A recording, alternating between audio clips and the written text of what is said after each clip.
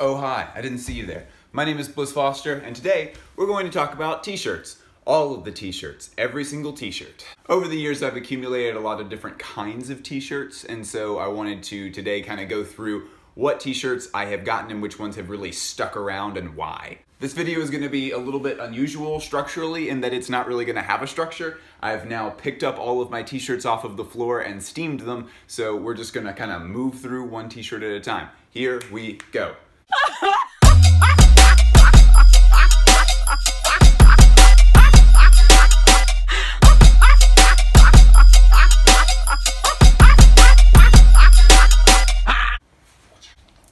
So I own a total of 4 Helmut Lang t-shirts, and well, 4 types of Helmut Lang t-shirts. I own duplicates of some of them, but I love Helmut Lang t-shirts because of the cut and the material, which honestly, for designer clothes, if there isn't something unusual about the cut and material, you are being played. This tee and all the other tees that I own from Helmut Lang are from the era when Alexander Plakov was running the show. For me, having a really long torso just make it where everything is way easier.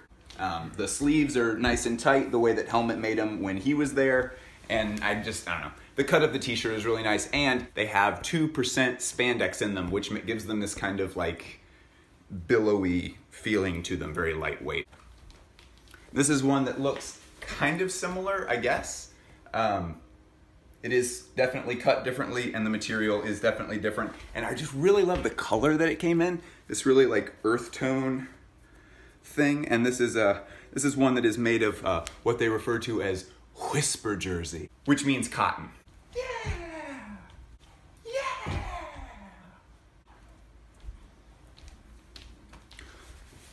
This is my early 2000s long sleeve white t-shirt thing.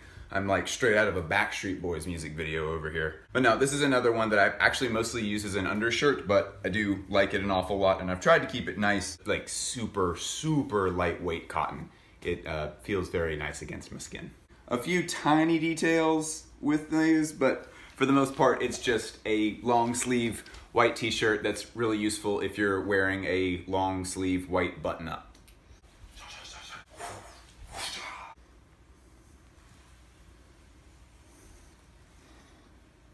Next one is this guy who is, you know, kind of on his last leg, getting very thin. Was not that thin when I first bought it. But geez Louise, do I love this material. Oh my gracious. As far as like things that feel good against my skin, this is the #1 t-shirt I have ever owned. This shit is made of miracles. What is it made of, you ask? Well, let me tell you. 50% Tencel, 35% cotton, 15% Cupro, I don't know. Normally I'm very anti shirts that are like half cotton, half polyester, or some polyester offshoot like Tencel. But this one is just, it's great.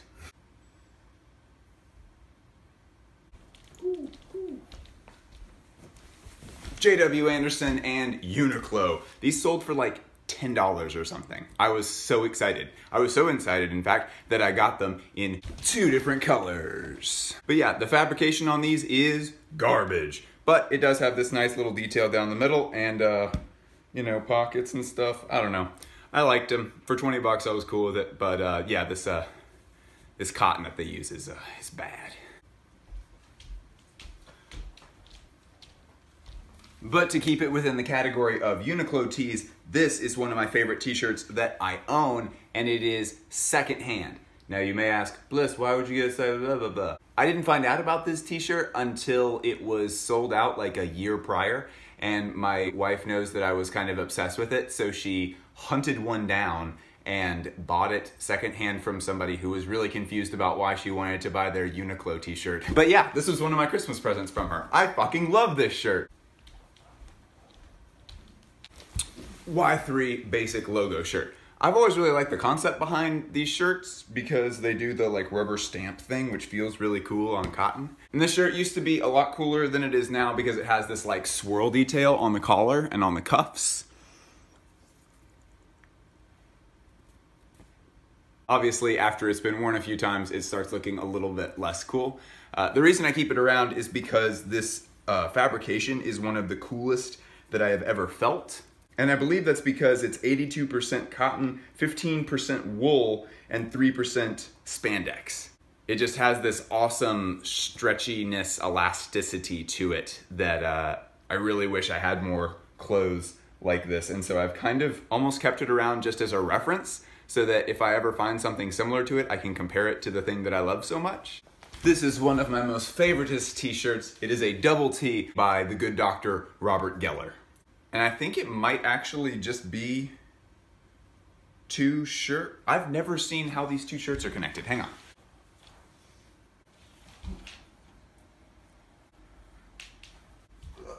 Is it? Now it's a Rick Owens shirt. But yeah, this one has always sort of just been a perfect look, sloppy but still look really cool kind of shirt. I do love Robert Geller.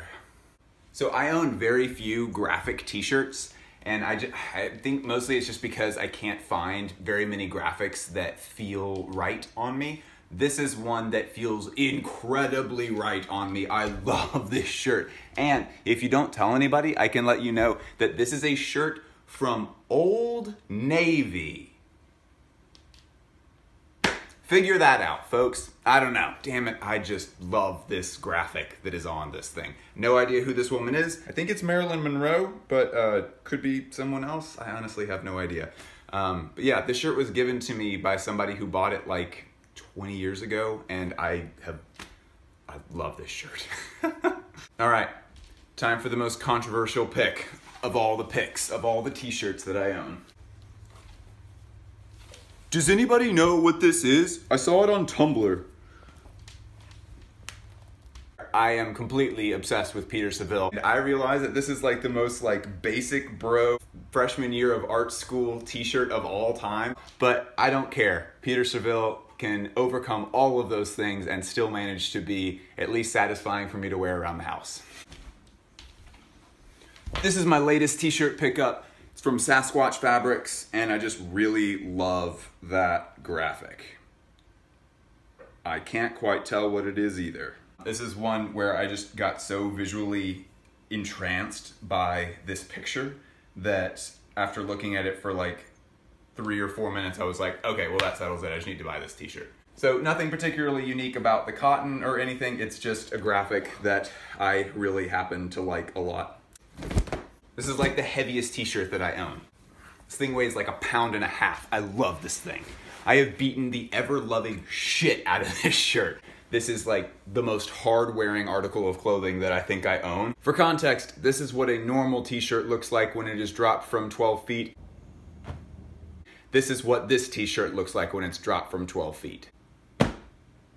Pretty cool. Let's move on to the final t-shirt that I'm going to show you, and what is ultimately my absolute favorite t-shirt that I have ever owned in my entire life.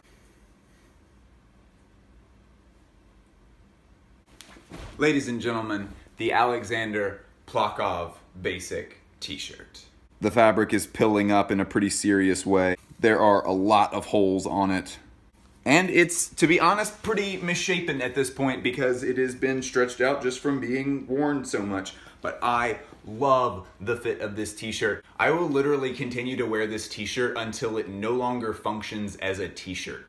And then I will probably attempt to repair it in some way. But yeah, Alexander Plakov no longer has his brand. I believe he's a free agent just working for different brands, helping him on their design team and stuff.